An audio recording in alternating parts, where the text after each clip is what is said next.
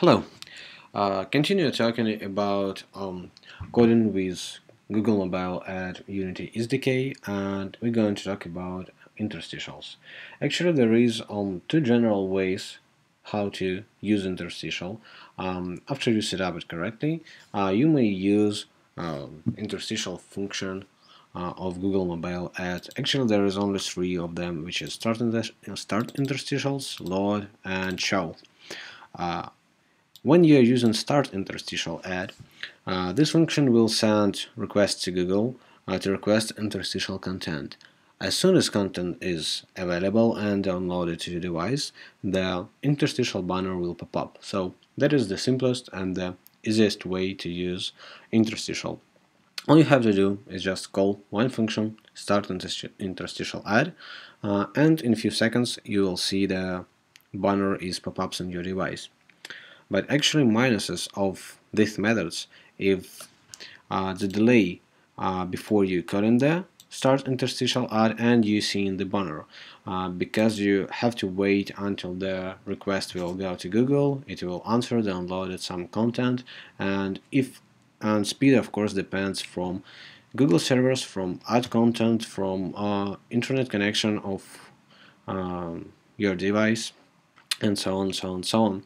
So that is, as I said, simplest way, but there is an advanced way. Actually, you can use the load interstitial add, which will do fairly the same that start interstitial add, but it will not show the interstitial banner as soon as it is available.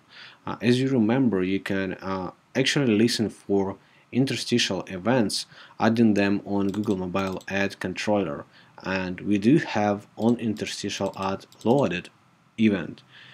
So basically, you should call load interstitial add, listen for the interstitial add loaded event, and probably on this function to set some flag that interstitial is ready to show, and you can now show it anytime you want to. So basically, after the interstitial add is loaded, because you got the 7, you can use show interstitial add, which will show the ad absolutely immediately.